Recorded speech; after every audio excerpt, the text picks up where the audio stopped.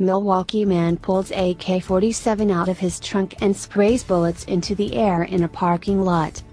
Milwaukee police are searching for a gunman and several witnesses involving in a shooting in an office building parking lot at 1:25 am on October 1st.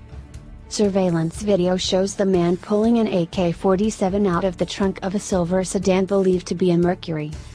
He appears to shout something at the few other people in the parking lot before firing.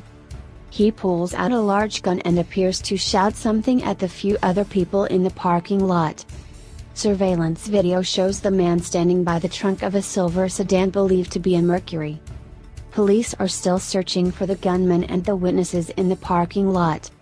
He then fires several shots into the air, but the witnesses don't appear to be alarmed and casually walk past him. After firing several shots, the man gets back in the vehicle and drives away.